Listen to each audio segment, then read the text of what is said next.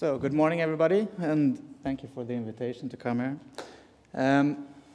My name is Jonas Gurell. I will talk a bit about an international collaborative work that we are currently in. We call it the Nordic List, and it's a tool for publication analysis that I will tell you more about. So, my position is I'm an analyst at the Swedish Research Council with the responsibility of basically analyzing the Swedish research system and putting it in an international context.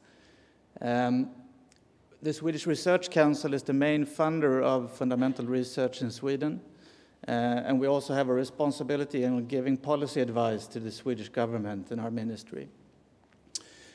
So we work a lot with analyzing the Swedish research system. We work with indicators, developing indicators, and also trying to benchmark how well Sweden are doing in comparison to other countries. We are well aware of this, that this is a difficult area. We are well aware of the different complications related to indicators and stuff like that. But still there's a strong request for this, and we need to in some way, well, basically we need to use some sort of indicators in order to make comprehensive reports on Swedish research. So these are the sort of overall questions that we are dealing with. In general, the goals for Swedish research is that we have a lot of focus on quality and we have a lot of focus on collaborations. Indicators or measures that we use in order to evaluate our research are publication volumes, how much we actually publish. We use citations and impacts, and also external fundings are commonly used as sort of an indicator of quality. When we analyze the Swedish research system, in short, you could say that we are leading internationally when it comes to the amount of researchers that we have in our community, related to our population, of course. We also know that we spend a lot of money on research in Sweden, both from the government side, but also from the private sector. But we know also that we are not in a leading position when it comes to impact of our publications. If you look at citation and citation impacts, we are slightly below where we would like to be, and therefore there's a focus on measuring these things, trying to analyze why this is, how can we improve it, and so on. So one of the tools that we use are bibliometrics for this. Typically we use the Web of Science database as a data source. But we know that this is not an optimal case for us, so therefore we have constructed something called Swepub, which is a national database of Swedish publications, and this is run by the National Library of Sweden. This is basically to increase the coverage of publications in relationship to the Web of Science, for example, where we know that we have sort of dark spaces for when it comes especially to humanities and social sciences. So the National Library sort of harvests data from the local repositories of different universities in Sweden and puts all of this together, and this is the data source that we eventually would like to use in order to do bibliometrics. Now the problem with this is that when they harvest the data from the universities, they get a lot of things that we don't want to include in our analysis. This could be stuff like newspaper articles, it could be debate articles and stuff like that that researchers publish, but which we would not like to consider as being a scientific publication. So therefore, we would like to have some sort of a publication channel register, some sort of way of filtering this data to only get out the actual good scientific work that we want to use for our analysis. Now, if you look at these sort of channel registers, you have them in other countries. The most famous one is perhaps the Norwegian list, where they have a list of good peer-reviewed publication channels. You have similar lists in Finland, and you have a similar list in Denmark as well. We don't have one in Sweden yet, but this is one of the parts of this ongoing work. So the idea with the Nordic List is basically to put all of these lists together and aggregate them into one, sharing the sort of evaluations that have been done in the different countries, and also to include the channels that Swedish researchers use but are not mentioned in the national lists of the other countries. So that is the basic idea. And the focus here is on peer review, that we want to only include channels which have a sound and good peer review process. So just a quick word about how this is done in practice. So you have a pre-existing list, and once in a while, an author would like to publish themselves in a channel that is not in this list and has not been evaluated. So what happens is that they can basically request an evaluation. This can be done through a web interface within the Nordic List. This information is sent to some sort of an administrator, which then collects a number of information guidelines from the publisher or from the author, trying to answer a few basic questions. Is this publication channel related to a good peer review process? Does it have a scientific editorial board? Is it open access? Is it a local publication channel, or is it international, and so on? Based on this, you can put together some basic information, and this is then sent to a number of happy researchers, divided into expert panels according to their actual subject. So the researchers themselves determine whether or not this is a good publication channel. Is it peer-reviewed? Is it a serious actor in this field? And these results are then fed back into the database, and in this way, this sort of continuously grows with a number of 100 channels per year or so. So now we are in the process of constructing sort of a web interface where you can apply for these evaluations, and you can also see gather the information from the different countries, with each country's individual score of these publication channels, and a few other labels. I hope that I won't offend anybody from Norway, Denmark, or Finland with this slide, because this is, I hope, correct. I've tried to compare how these lists are used in the different countries. And I think that one of the critical differences is that in Denmark, Finland, and Norway, these lists are used for sort of scoring universities and using this for funding allocations of their grants. This is not something that we would like to do in Sweden at the moment. We basically want to use this as a tool for analysis and not for funding allocations. In the other Nordic countries, they also use a number of different levels that they can assign to the different publication channels, 0 being non-scientific, 1 and above being scientific. And this level are then entered into the model when they calculate this sort of performance score based on their publication patterns. Different countries reevaluate these levels on different intervals. Like I said, in Sweden, we want to just be, well, white or black, 1 or 2. Is it scientific or is it non-scientific? In the other countries, they have sort of distribution levels concerning these different channels, so that, for example, in Finland, 5% of the top articles are allowed to be in a level 3 publication channel, and the vast majority of all articles are published in a level 1. So this is sort of predetermined in that way. At the moment, one of the visions from the start was to sort of, it would be great if we could make this effective. We could save a lot of work by trusting each other's evaluations, and if we could make a true Nordic list with a common level assignment for each publication channel, and we would basically trust each other's evaluations. I think that today this is still a bit in the future. I mean, as soon as you sort of use this for funding allocation, it's a sort of a sensitive question. You don't want to rely on other people's judgments and so on. So at the moment, I think that this will be, initially at least, more of a common database where you can see the different evaluations and scores and compare them and look for differences and similarities in this. So if we look at the different individual national lists and how they overlap, it looks something like this. So each of these national lists from Denmark, Norway, and Finland contain about 30,000 publication channels each.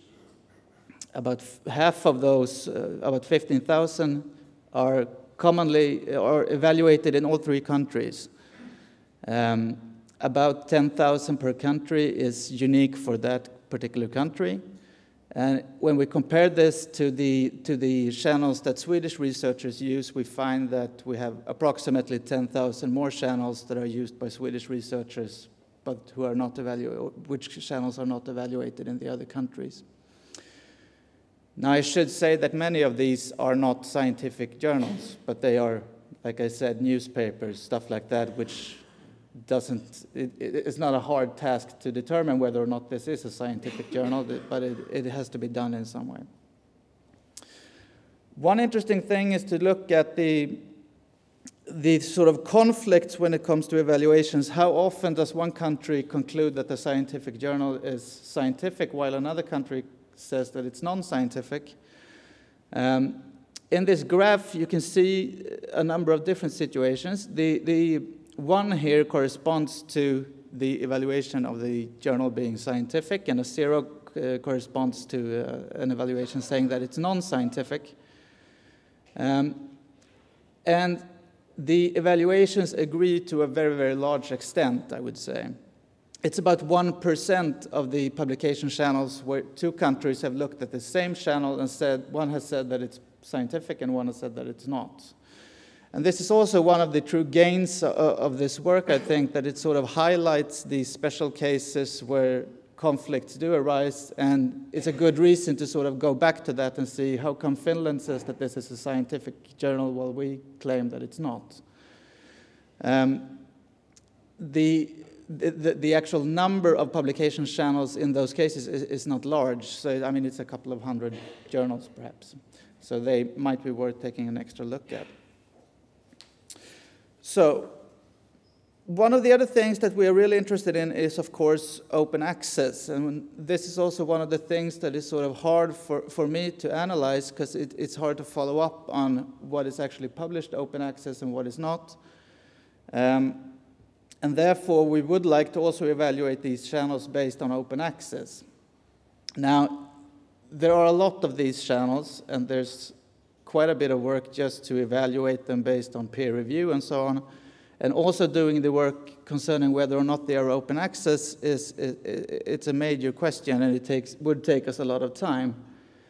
So we started to look into alternatives for this, and the background is that all of these Nordic countries have fairly ambitious open access policies. In Sweden, for example, we have something called the National Guidelines for Open Access to Scientific Information, which states that all publicly funded research in Sweden should be published with open access by 2025. The Swedish Research Council has a policy today claiming that if you receive funding from us, you are obliged to publish open access. Now, we are not the only funding organization with a policy like that, and there's also a number of private funders in Sweden who want their research to be open access published. The problem is that we know that this is not working to 100%. I mean, people are receiving funding from us and not publishing open access. And we sort of want to follow this development and see, do a policy like this actually drive the development in going towards more open access? Would it make a difference if we didn't have that policy? And if it doesn't work, what should we do instead? So this is one of the questions that we want to have an answer to. You have similar policies like this in Norway and Finland and Denmark. But like I said, this is not a trivial question. So what we decided to do was to sort of look at the landscape. We were, of course, aware of the work done by the Directory of Open Access Journals. We had started a dialogue with them, trying to understand in a deeper way how they worked and how their process worked and how they actually evaluated journals. We were impressed by their work. It's something that would take us a lot of time to do. We are confident in the fact that they are doing this in a good way. So what we said was that, okay, let's use the directory of open access journals as a source of what is actually open access. So we had a discussion within the Nordic group. We decided to go together, Denmark, Sweden, Finland, and Norway, and together sort of partner up and sponsor the DOAJ, and really use them as the source of information when it comes to a register of open access journals. We touched upon this topic yesterday as well, and the sort of importance of making sure that these important infrastructures survive. I think that this is it's a good step. I think it's also a good step for DOAJ to sort of have an increased dialogue with the people actually wanting to use their infrastructure and their data. So I think it turned out to be something really good. So now we have an annual funding to this service from all Nordic countries together. And I think that this also sort of puts some weight on the commitment to this service, and hopefully it will increase sort of their importance, and they can use this as sort of a marketing tool for them. So, in summary, the Nordic List is a joint effort between Denmark, Finland, Norway, and Sweden to establish a list of scientific publication channels of good standards and good peer review. This work is financed by an organization called Nordforsk, and it's also followed by Iceland, the Faroe Islands, and Greenland. They do not have individual lists at the moment, and they are not technically extremely involved in this work, but they are taking part in our meetings and discussions and are following this work. And the objective is to reduce and share the burden of maintaining bibliographic data concerning publication channels, to improve and refine the data quality contained in each national database and provide for greater comparability between them, and to facilitate and improve analysis of research output at the national level and comparatively between the Nordic countries. Thank you. Thank you, Mr. Chairperson. Ladies and gentlemen, thank you very much for this opportunity to share with you at least something about Africa. And even if it's the most southern tip of Africa, South Africa, it's great to be here. All your discussions actually have stimulated me and made me think that I must come back and share with you actually what's happening in Africa in terms of open research, open data, some amazing work actually happening there, and we just need to connect the dots as such. But what I'm speaking about you today is actually the role of the Academy of Science of South Africa in the research and evaluation of research outputs in South Africa per se. Also coming here, I had a number of empty pages with boxes that I thought I need to tick to see where are we, because being in the tip of Africa is really, we sometimes feel very excluded and secluded and sort of very distant from what's happening in Europe and in the North Americas of the world, etc. But I'm very pleased to say that we are ticking quite a number of boxes, and it's good for us to see that what we do, I think it's in the right direction, and pushing also towards the global knowledge and the impact that we should have in that regard as such. So very briefly, just stepping back for a moment and just look at the history of publishing in South Africa. It's extremely important. We're a very young system, actually scaringly so, and to see where we're going to and what we're doing right at the moment. Just a little bit about the National Research Foundation rating system, which I will not focus on, but I will just allude to that as such. The research output policy in 2003, the first report on scholarly publishing in South Africa, our 10 recommendations and how far have we progressed in terms of implementing those recommendations, and then our second report on scholarly publishing in South Africa, 10 years down the line, what happened, and then just a little bit of a conclusion. So if we step back and we look at the history of scholarly publishing in South Africa, there's been a variety of initiatives in South Africa. They've been on and off, and they've been low, and they've been hot, and they've been warm, and they've been successful and unsuccessful, running across just about a century. That's why I say we're still a very young system in terms of research outputs, certainly. So some South African journals has a history back to early 1900s, of which the South African Journal of Science, which we publish, is now just over 100 years old. So there are just only 1 or 2 of those in comparison with Europe's and the Americas that says, oh, but that's young and that's few and far between. But that's what we have. But in 1970, the government then started to support just some journals, not all the journals in South Africa. But even that seemed to be very problematic, and it actually ended by disbanding this organization that wanted to support these journals as such. So there was a whole demise through a number of years, and the landscape appeared to be very drought-stricken until the 21st century, when there were certainly some changes. So in 1985, the National Research Foundation, which is our main research funder in South Africa, established an accreditation system, which is, on the one hand side, very good but highly problematic, as highlighted by Danny, and instigating all sorts of other practices, which is very difficult to manage and actually to sustain in our small system as such. And also looking at global and international tendencies, it's very difficult to actually adhere to them and to keep up. So these ratings then, so it was based on a peer review system, and it looked at researchers' contributions to disciplines. So the ratings assessed whether they were recognized by their peers falling into very broad categories. So they were either nationally renowned, or they were nationally with some international visibility, or they were national and international visibility to a very high degree. So that led to categories like an A-rated researcher, a B-rated researcher, a C-rated researcher, which is very specific to South Africa and only means something for South Africans per se, and not internationally. So that already created a particular ecosystem in terms of performance, in terms of in your institution, your rating, your standing, promotion. And yes, they do get incentivized for being rated as well. But we've just learned in our system now that this is not sustainable, and we will definitely look at something different in going forward. And it also led to young emerging researchers, P&Y rating as such. So with the NRF assessment, it led to the whole notion that authors have to publish in high impact factor journals, and that it must be journals of a particular quality.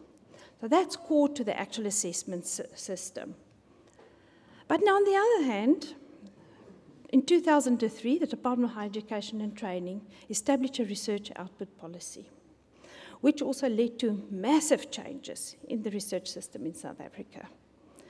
So what is actually being done is that there's an output subsidy for scholar publications in journals, books, and conference proceedings. So on an annual basis, you apply for accreditation. Your institution generates some funds for your institution. It never goes to the pocket of the author. It always goes to the pocket of the university. And universities deal with it very differently. They can do with that money what they want, to put it so bluntly.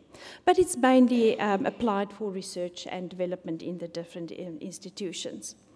So maximizing the number of research outputs was an important source of income. So there was a big carrot, it was a funding carrot, and it really led to the growth of research output in South Africa per se. So you have these two things. On the one hand side, it's the NRF research assessment system, which pushes quality and high impact factors, and you have the national system in the research output policy that pushes publish or perish notions. So you get the researchers that just keeps on publishing and just make that statistic actually going up quite a bit. So in this whole competing demands, we were sort of stuck in the middle to say, what do we actually do? Because it is highly problematic. And there's no discrimination between the subsidy being paid for an article being published in an international journal or in a local journal. It's exactly the same. But it led to quite a lot of quality, lots of questions in terms of the quality of actual journals. I just want to show you in a study we've just completed about the research output in South Africa. You can see the dark blue part at the bottom, that is the journal articles, which represents still about 89% of our research output in South Africa. And then conference proceedings, 7%, and books and book chapters, 4%. Conference proceedings, highly problematic because we find actually quite a high incidency of unethical and sort of predatory practices in conference proceedings. So we're a bit concerned about that. And in terms of policy, we'll definitely have to make some recommendations. But what is very interesting, if you look at the figure there on your right-hand side, 1995, we had 5,500 units. And in a 10-year period to 2005, there were only an increment of 1,500 research output units in the 10-year period. And when the Department of Higher Education and Research Output policy came into being, it shot up almost threefold. So it was definitely a huge carrot for South African authors to publish more and to rise and to make rise to that. But of course, it did lead to some major problems, major quality issues, questioning the evaluation of research and to evaluate research specifically. And then the Departments of Arts and Culture then commissioned the Academy, which was still very young and in its infancy shoes, to actually conduct an evidence-based consensus study. That's typical of academies and what they do. And we investigated the journal publishing system in South Africa. And what did we find? We found that the journals were diverse. And there were an explosion in local journals from a mere couple to currently 320 South African journals, which is massive for a small system in South Africa. So already you get the feeling we have to look at them because they generate funds, and we have to ask the quality questions as such. But it also showed that the primary purpose was not to communicate and document original research in a global system. It really just raised the amount of journals in South Africa, but it was really to publish or to perish. And then the Academy was instructed to come up with a new framework and a strategic framework for scholarly journal output in South Africa. It led to a number of recommendations, 10 to be actually specific, and then there were 3 essential characteristics that was promoted in this report and said that should be as an end goal of our work. And that is that the integrity of research results to be presented to readers, that the methodology and interpretations should be still strong, that the core role of an editor in managing an evaluation of submitted manuscripts should be underlined, and that is still the core practice of an actual journal and how it should be managed, and then the peer review system associated with evaluations. Now, just to quickly go on to the different recommendations that was recommended. So the first recommendation of the report said, okay, we've looked at journals, but what about books? Because the book publishing output at the time was extremely low. And what do we need to support and to enhance book publishing in South Africa particularly? So another evidence-based consensus study was brought out which looked at the scholarly book publishing industry in South Africa. Made a set of recommendations, and I think the most important thing that it has done to date, well, 2 important things that it has done to date, it fed into the policy, in the new research output policy, which came into being in January 2016. And what it said is that we should recognize books, that most of the most deep scholarship is actually published within books and through books, and specifically through book chapters as well. So that was implemented in the new policy. So if you publish a book in South Africa, your institution could generate about 1.2 million rand for the institution, which might seem nothing to you, but which is quite a lot of money for South African publishers and authors as such. And secondly, what was extremely important, we've developed a code of best practice for the peer review of scholarly books. As been said in this conference so many times in the last day, is that the peer review practices differs. But what has happened now is that all our presses, scholarly presses in South Africa, has actually endorsed this document. So I think for all the international book publishers out there, and I'm looking toward my colleague there, we found that South African presses were extremely lowly rated and sort of off the radar. So we hope by this document we can profile at least the practices of quality that we're doing right there. We established a committee for scholarly publishing in South Africa, which meets about 3 times a year and advises our program in which direction we should take. We have a National Scholarly Editors Forum, And there we discuss all the challenges, new technologies, best practices, and we also have a document, a national code of best practice to peer review and to editors. We're changing it right now, and it will be available very soon. We have all the National Scholarly Book Publishers Forum, where the book publishers get together and they look at all their challenges. I think this is a very important activity that we do, and that's a peer reviewer, the peer review of journals, of the 320 journals. So what we did, we divided them in groups, broad subject groups. We asked the editors of those different subject groups to complete a whole questionnaire. They hate us for it because it's extensive, it's in depth, because that's our one data set that we collect about the journals. Then we asked 2 peer reviewers to actually review a particular journal. That was quite problematic right in the beginning because peer reviewers are used to peer review manuscripts and not peer review journals in its entirety. So there was a lot of education that we had to do and to tell them it's okay, you can actually do this, and they are doing it now actually quite easily as such. And then we have a peer review panel which sits and then look at these 2 data sets that we have accumulated, and they form their own consensus view on a particular journal. They make recommendations. We either say, well, it should be accredited by the Department of Higher Education and Training, or it should be included in our CLO South Africa platform, which I will go on to just now. Just for your information, that Portugal is also participating in the CLO project, so there's a CLO Portugal as well. That's part of the network. So as you can see, we have reviewed half of the journals thus far. It's published openly, it's for everybody to see, for government, for policymakers, for editors, for institutions, and they look at the recommendations as such. So there's a wide field that we have already done, and there's still some more work to do. We're rolling out this last lot of panels, education, politics, mathematics, and then more panels to be established in economics and business management, and then just a fruit salad of the last bit of journals that has been added to the pool lately. So CIELO, what does CIELO stand for? It stands for the Scientific Electronic Library Online. It's a platform of high quality, open access, full-text journals in South Africa. So this is a mechanism that we created for journals to be added to this platform.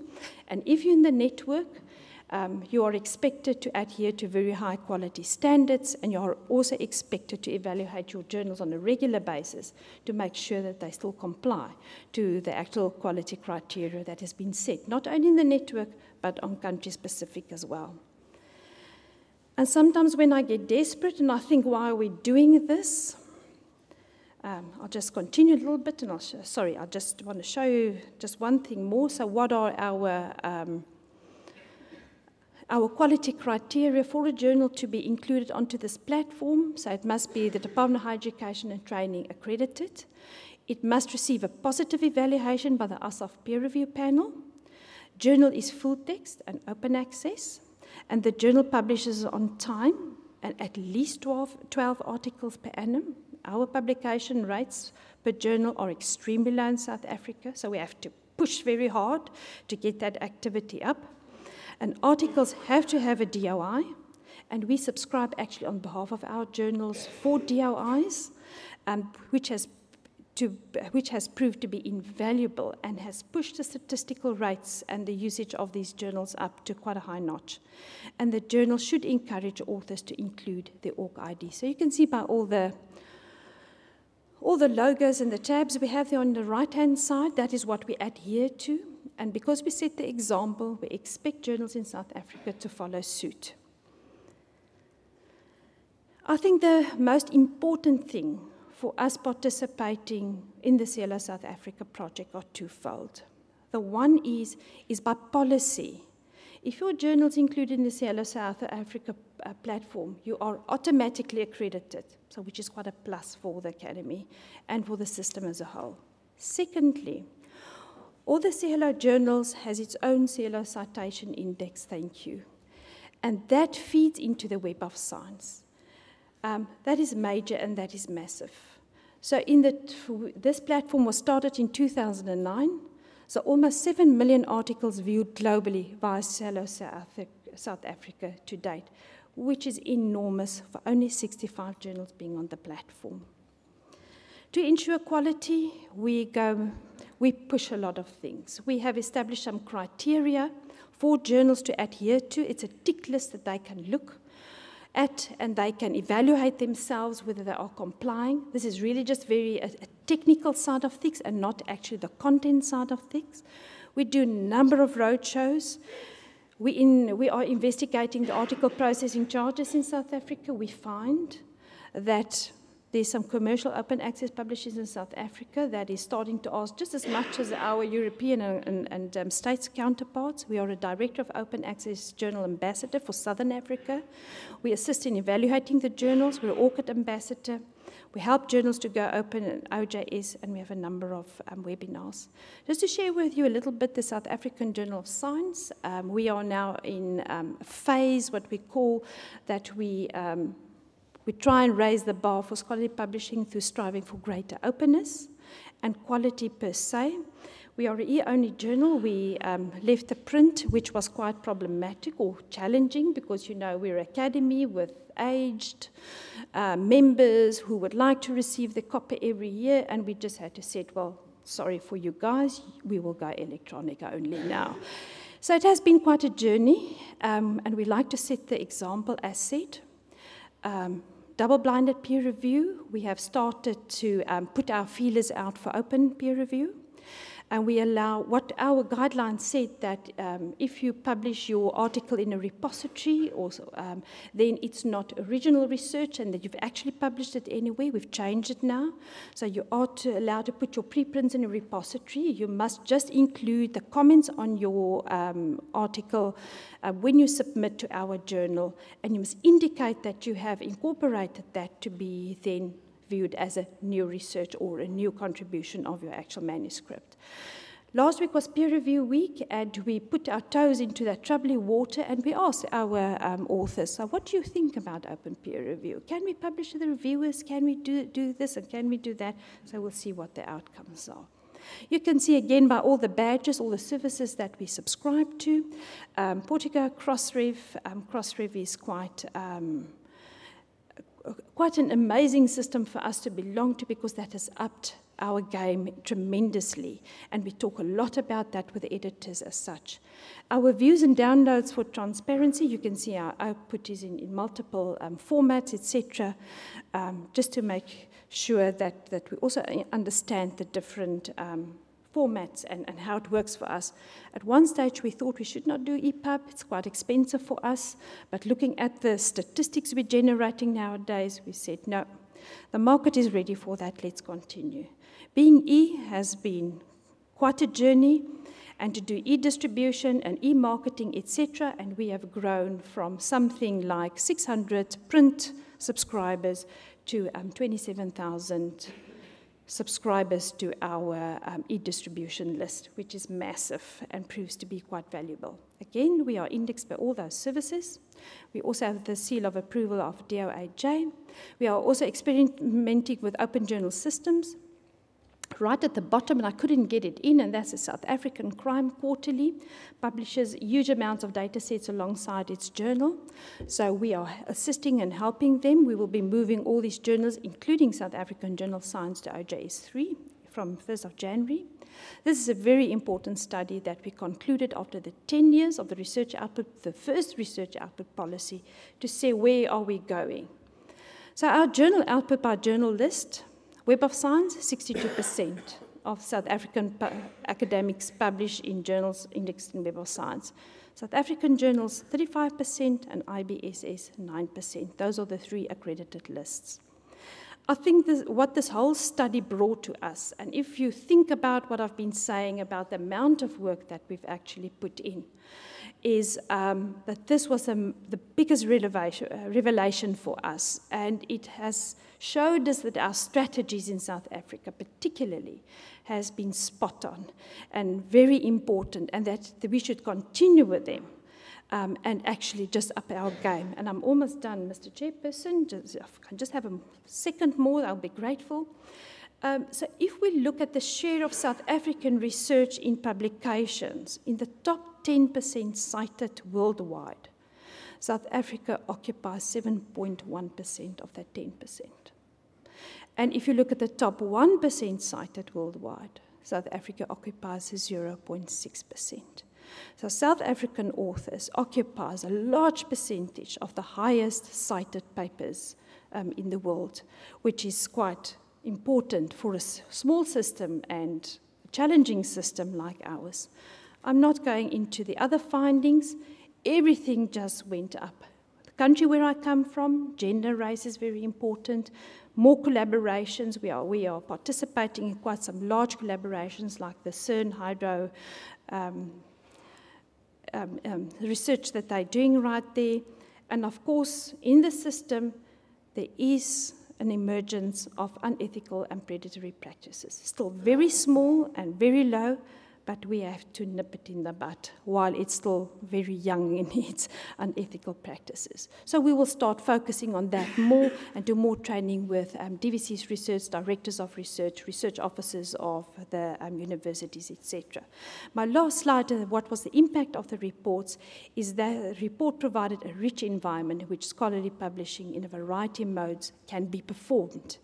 So the quality of the work is maintained. We try and ensure that, and that authors in the current challenging milieu, they are the beneficiaries of comprehensive interventions, as I've just showed you. And that South Africa is one of the few countries, I think, that benefits from a comprehensive intervention from government that supports scholarly activities. I thank you very much. I'm grateful to our chairman, Lars, to have invited me here as an outsider in this field. Actually, when Caroline Sutton had this nice idea that we should shake hands of a person that we haven't met yet at this meeting, I could have shaken hands with everybody except one at this meeting. And this is the first time in my life that I have been at a meeting like this. And it's a wonderful audience, very different from what I talk to normally. And you may ask why I'm here. Well, I'm not involved in journals with open access publishing very much, but I am involved very much with assessment of research and researchers.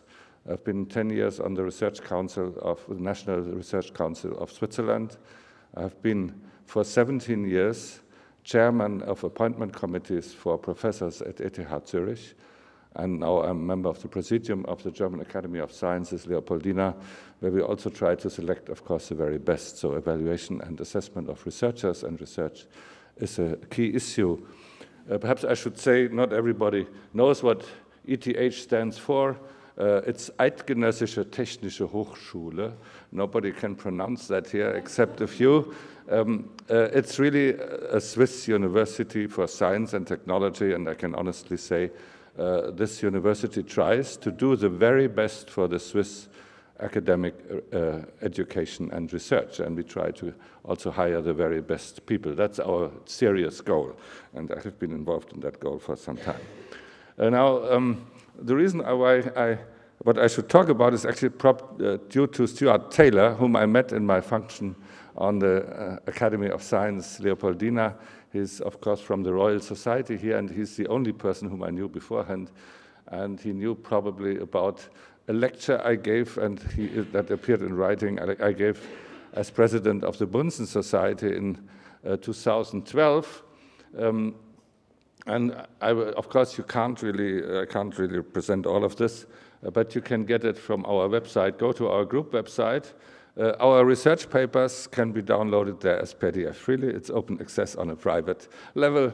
And of course, this particular paper also, it has appeared, in the meantime, it has appeared, the speech in 5 versions because it found much interest, but this version is one that perhaps you want to download from our website. It is on myths, challenges, risks, and opportunities. And it may provide some contrast to some of the things that you have heard today. So I will start with a little introduction in the management, governance of science, autonomy, democracy, sophocracy, axiocracy, in the Republic of Science, as opposed to what I would call bureaucracy and robotocracy. Then I will make a case for good practice in evaluation and of research and researchers and the risks of some recent bad practice that we are confronted with. We'll talk about some myths, bureaucratic superstition, good practice in publishing, a document of 3 academies, 3 national academies, and perhaps in the end, if there's time, I will talk about the why, what are the real reasons for fundamental research and its support, because after all, publishing is based on this. Well, the autonomy in the Republic of Science ideally is a self-governance. People, experts, it's a democracy with competence-weighted right of vote.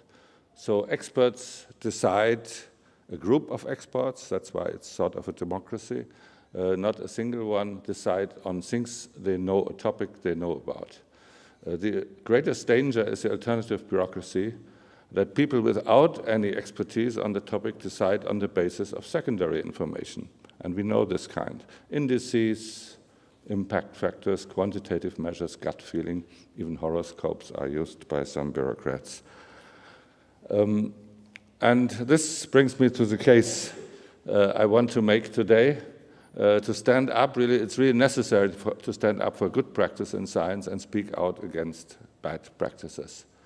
Good practice means evaluation of scientific content by competent and trustworthy experts, and the bad practice is evaluation by indices, for instance, H-index, numbers of publications in high-impact journals, and so on. Such bad practice really leads to the corruption of science and scientists. I just give an example, a very recent study I was confronted with in a case, actually, where I learned about this paper that was just recently published. It's from Chinese scientists, published or impoverished. They investigated the cash rewards given for publications in some journals, high and lower impact journals, and a typical number would be $25,000 to $50,000 for a paper in Nature or Science, $3,000 for PNAS, $1,000 for PLOS ONE, and so on. This has impact on the behavior. I cite here from that paper. This has impact, they wrote that, on the behavior of some scientists. Plagiarism, academic dishonesty, ghostwritten papers, and fake peer review scandals are on the increase in China. Also just mistakes, of course. The number of paper corrections authored by Chinese scholars increased from 2 in 1996 to 1,234 in 2016. That is enormous. It's not just a Chinese problem. It creeps in everywhere. In a recent prize matter, I will, of course, anonymize this. A young man had a bibliography, and of course what he said, he has 90 references in the Web of Science, average citations per item 49, H-index 35, 2 in Science, 1 in Nature, and then he continued with his list.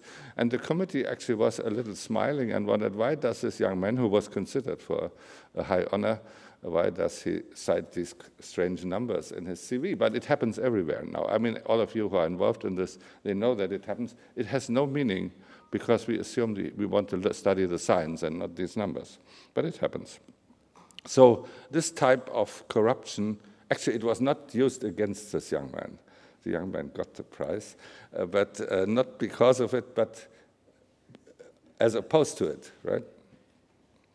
So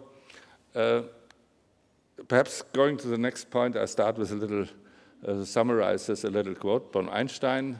An academic career in which a person is forced to produce scientific writings in great amounts creates a danger of intellectual superficiality. And today one can add in great amounts in high-impact journals. That was a concept not known at Einstein's times. This is a recent concept, of course. Well, let me now cite you from some good practice, and this is what really happens, I can assure you. It is, as I on purpose just don't tell my own experience, by cite from a colleague at Stanford University, a chemist, physical chemist like me. He wrote, how do they select their faculty? First of all, they must be good departmental citizens. I shall come back to this point too. Second, they must become good teachers. Third, they must become great researchers. The last criterion is the most difficult. And I can underline very similar criteria are used in appointments at ETH. you see that some things that are mentioned this morning are simply missing from that list. They don't appear. What are the questions that you ask in hiring faculty? We ask experts whether the research of the candidate has changed the view of nature of chemistry, it's the chemistry department, in a positive way. It's not based on the number of papers with an algorithm on impact factor, etc. We do not discuss H-index metrics, and we do not count publications or rank them as to who is first author and so on. We just ask, has the candidate really changed significantly how we understand chemistry? And again, this is a citation from Stanford University, and at ETH we have very similar practices. Now, there are objections against this kind of careful analysis by content. It's time-consuming and expensive. So you use a shortcut, and the shortcut that is very much used, of course, we know that, is bibliometric data. I will like to start with an example of another evaluation that many of you know, perhaps this audience a little less, but when I talk to professors, they all know that. How do we evaluate students' exams?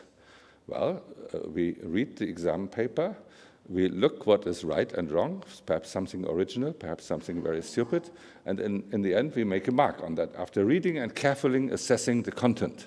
Now this is time-consuming and costly, but should we replace it by a shortcut, simply counting the number of pages of the solution, which has some correlation with the quality if properly assessed? No, this would be just fraudulent, right? Every professor would be fired if we did that, right?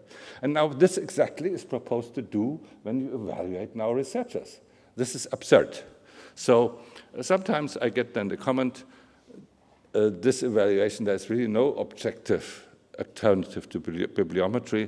And here I like to cite my famous close colleague, Richard Ernst, Nobel Prize in 1991.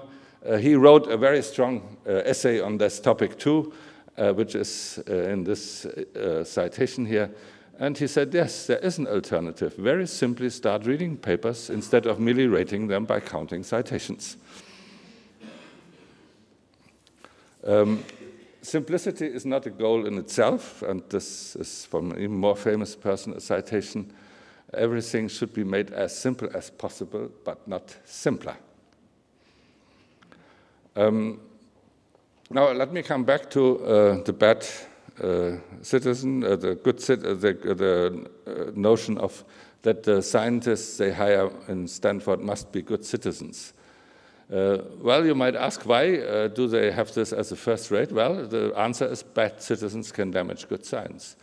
And I think bibliometers, forgers, and the like are examples of bad citizens. Now let me come to some basics of evaluating and funding scientific research.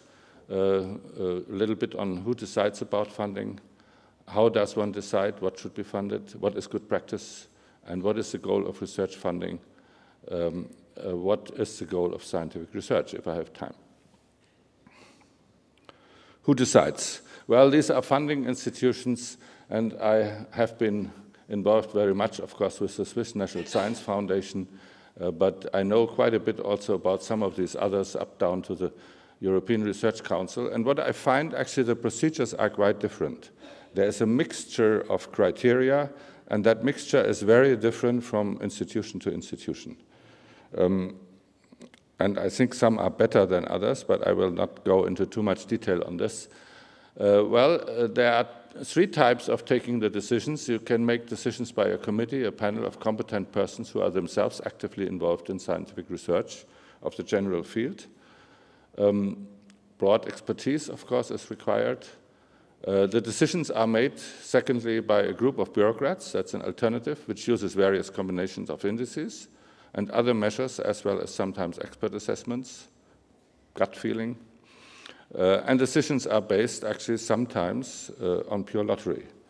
Some people think that's not really true, but actually, there are some institutions that do that. It's rare. But in fact, in some granting procedures, pure lottery plays a big role, because if the granting rate is very low, in the end, chance plays a very big role who gets a grant. I will skip that citation on the lottery. Let me talk about the criteria. Of course, the quality of the research project proposal most frequently assessed by expert assessment. Secondly, very much importance has the personality of the researcher. Of course, this is particularly important. If you hire people, there the person is important.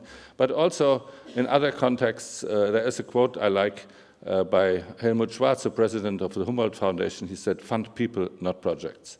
And of course, the third criterion are these bureaucratic indices like citation indices, total numbers of citations, age index, and so forth. Actually, Hirsch, in his paper, has seriously proposed that one should base hiring decision, promotion decisions, tenure decisions on the age index. And this is done in some places, but I don't think it's done in good places. I come now to some of these myths on these indices. The first myth is that a high rejection rate in funding schemes is a measure of high quality of the procedure. This is complete nonsense. You can easily see that. If you go to the limit of 100% rejection, then you have a system where people write proposals, they assess them, and nothing is funded. This is absurd, right? And in practice, my rule is if the rejection rate goes beyond 80% or 70%, the rest is pure lottery. And that's not very responsible. The second myth that is very widely spread, actually was even quoted here, I have to say, several times, that citation numbers are an adequate measure for the importance of a scientific publication. Actually, scientists who have been in the field for a long time know this is pure nonsense. And I give one example. The Weinberg Nobel Prize paper, which is a cornerstone of the standard model in particle physics. He wrote that as a young man when this was time for new funding for him and tenure decision and so forth. This paper, which has the title A Model of Leptons, it's one of my favorite papers in science, was not cited at all in the first years after publication. It has contributed 0 to the impact factor of that journal. If the editor had decided on the number of citations, he should have rejected that paper. But of course they didn't. Actually, the people tenured Weinberg, they knew he was a brilliant physicist. And of course, after some time, that paper was recognized. Why? In the first years, he had actually also this question of self-citations. In the first years, many of his citations, of the few citations, were self-citations. Why that? Simply because nobody else, or very few, worked in the field. Salam, of course, worked in the field. There are few who cited him, but he self-cited him very substantially because there was not much else.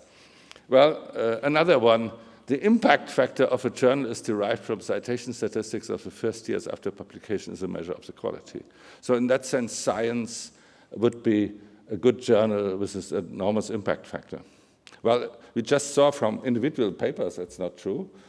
Now people say, okay, it may not be true on individual papers, but if you make this statistical average over a whole journal, then it makes sense. The fact is, these extremely high impact journals are not even satisfying some of the primary criteria for good publishing, as they have just last year been summarized by 3 national academies, the Académie des Sciences, the Leopoldina, and the Royal Society. I highly recommend that document. It's a 4-page short document. You all should read that. I have given here a reference, but you can find it on all the websites and even on the European Communion website. Here it's with a commentary. I cannot quote much from this. We encourage journals to operate objective peer review, which emphasizes scientific quality, methodological rigor, and statistical soundness over potential impact, novelty, and fashionability. This is the opinion of 3 major national academies. And they also say, it's a literal quote, principles that are already in use by many journals, but which are neglected by some of the highly prestigious ones, are these high-impact journals, and deliberately ignored by many newer online journals of low reputation and readership. What are the principles? Efficient and high-quality dissemination of scientific information, the avoidance of all forms of conflict of interest, necessity to ensure fair reviewing of articles, and keeping the handling and decision-making processes regarding scientific articles entirely under the control of well-recognized scientists as experts. It also is stated in that document, we support open access and would like to see all published scientific work freely available under fully open licenses. That's from this Academy document. Myth 4, I go quickly now. The so-called Hirsch index is a suitable measure for the importance of quality of a scientist. It's complete nonsense. I will not summarize it here. Richard Ernst, my direct colleague in our institute, he has published a very short one-page article on this, just destroying this whole idea. Actually, there's another myth, which also has been mentioned today already, that the amount of research funding a person gets is a measure of the quality of the research and the researcher. That myth is also nonsense. Well, you might make such a, it is really used actually by some funding agencies. You might take the sum of acquired research funds divided by, of course, the number of scientists that you get this funding importance. If you really think about funding, actually, it would be much better to get with a little money a lot of scientific knowledge. So the sum of finances should be in the denominator. It should not be in the numerator. The problem is, of course, it would have not been necessary to measure scientific knowledge, which is not easily done with an index. Now I will perhaps conclude with a word, if I'm allowed to, on why do we do scientific research. I mean, I would like to conclude particularly because of the first lecture where the sociology of science was discussed. I think this is very serious and comes from a commencement speech I gave a number of perhaps 15 years ago. We do it for the personal satisfaction and discovery of knowledge, a contribution to the edifice of knowledge of mankind, and directly and indirectly to contribute to improving the conditions for human life and mankind. Now, this the first motivation is very old. My favorite citation is from Democritus, Bulestai malon mian heurein ideologian eten person hoi basilean genestai. He, the scientist, philosopher, would rather like to make a single fundamental discovery than become the king of the Persians. I will skip that quote perhaps and perhaps go to the next reason. There is an objective reason. The objective reason is the need of society for good research. And that's a quote from myself. The support of fundamental science, I severely believe, fundamental scientific research can be considered to be the greatest opportunity of all investments of mankind in their future. This is an objective reason why society should fund research. And I give one example for this. This is the Schrödinger equation. It's related to Switzerland and Zurich. The Schrödinger equation is known to physicists and chemists. It's one of the basic equations of quantum mechanics. It was actually discovered in Arosa on a ski holiday over Christmas 1925, 1926. It was not funded by anybody. It was pure theoretical research. Nobody thought at that time of any practical application. Today, it is estimated that in modern societies, industrialized societies, about 20% of the gross-national product is based on quantum mechanics, of which Schrödinger equation is a part. Another older example is Faraday.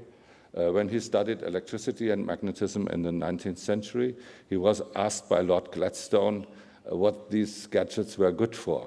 And he said, I don't know, Lord Gladstone, but I know for sure one day you will tax it. And of course, we know today electricity and magnetism is everywhere. With this, I conclude. I conclude with this slide. This is Arosa, where the Schrödinger equation was found without funding by a professor who got his salary. He was hired according to the old procedure of selecting excellence, and he worked, of course, during his holiday instead of just only skiing. There's also some gossip around this holiday. And this is very nearby to the place where the Schrödinger equation was found, the Bergkästli in Arosa. Thank you.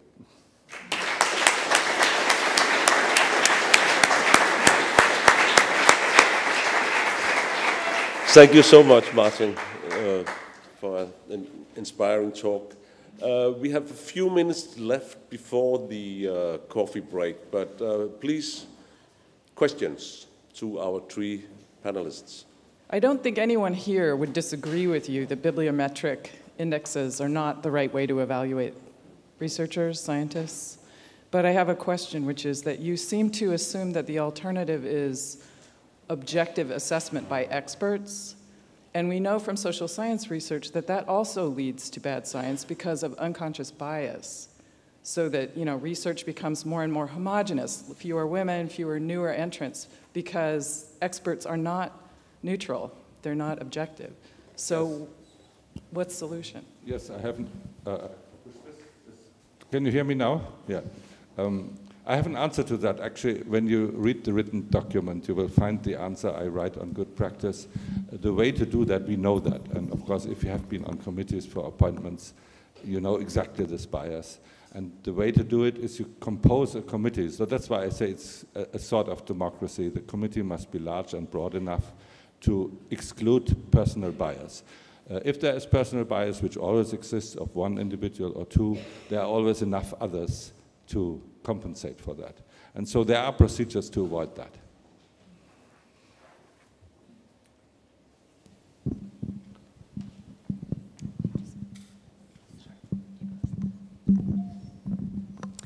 I have a question about the Nordic List.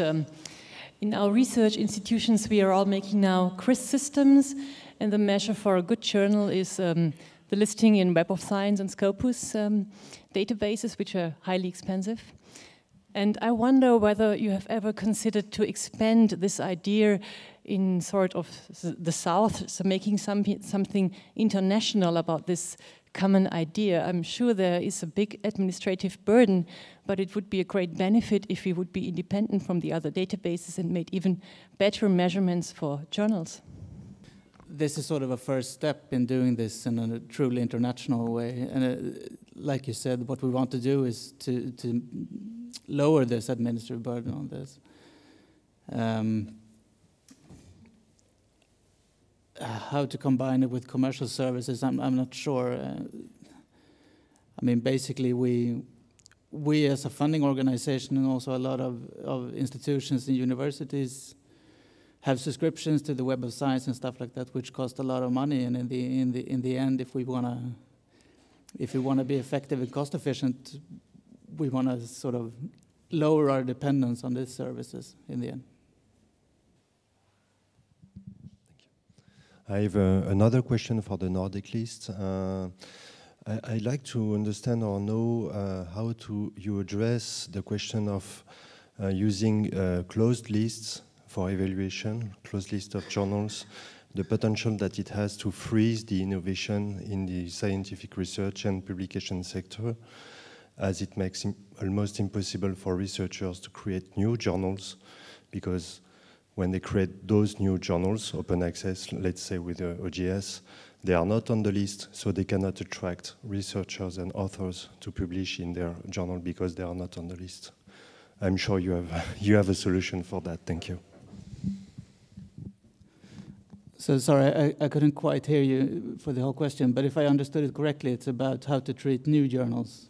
Yeah. So, like I said, the different countries have sort of different intervals for re-evaluating journals that are already on the lists.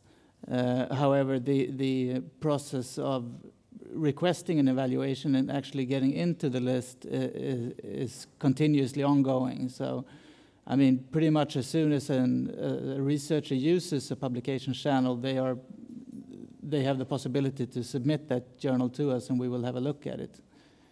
But of course, if you want to be included in the list, you need to have all sort of proper documentation and processes in place. So I don't know if that answered your question. I've got a question for Susan. You were mentioning that the preprints, that you're allowing people to publish in preprints, and then if there were comments that those needed to be incorporated to say that this had been changed. But what happens if there are no comments?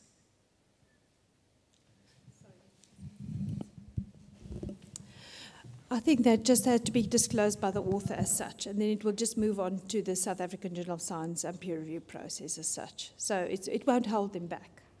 Yeah, thank you. Yeah, I have a question or a comment rather on the last presentation from a sort of a funding organization point of view. which is, I mean, it's interesting the things that you discussed, Martin, about how to distribute funding and so on, and how not to use these sort of cheap indexes and so on. And we are, of course, aware of that, even though we use them sometimes. I should point out that we don't use impact factors, and we never evaluate individuals on bibliometric measures. We do it on an organizational level and so on. But one of the interesting things, at least in Sweden, is that, I mean, you distribute sort of base funding to the different universities, and then they have the freedom to distribute that money within their own organization. And my impression in Sweden, at least, is that those systems where the researchers are typically more in charge, they are much more, they use these sort of indices much more than we do from a national standpoint. I don't know if you share this. Well, this is the reason for the worry, right? If I were assured that in all places people wouldn't use these indices, I wouldn't talk about it. But I wanted to make the point, in serious good places, it is not used, or very little used. It depends also on the department. I can tell you, of course, I have a long experience. We chair for other departments, so not for, you never chairman as ETH, you chair not for your own department in order to remove the bias. But so I have seen all the other departments, and I know in mathematics and in physics, there is zero use of these indices, for instance. In biology, there is some, but of course, as a chairman, I always stopped it. I can tell you what I did. When a person on our committees, who are all experts, when he or she said, this guy has 10 or 20 papers in Science and Nature and has so many citations, I immediately asked as chairman, as a neutral chairman who is not an expert, now I would like to get an explanation what exactly is the scientific achievement in these particular papers. And never got I from this person a proper reply. So basically the opinion was ruled out from the committee. Okay, thank you. I'm afraid the discussion will have to continue between the participants and the panel, and between the panelists during and after the coffee break, which we'll have now. Please join me in appreciation of the contributions from the panelists.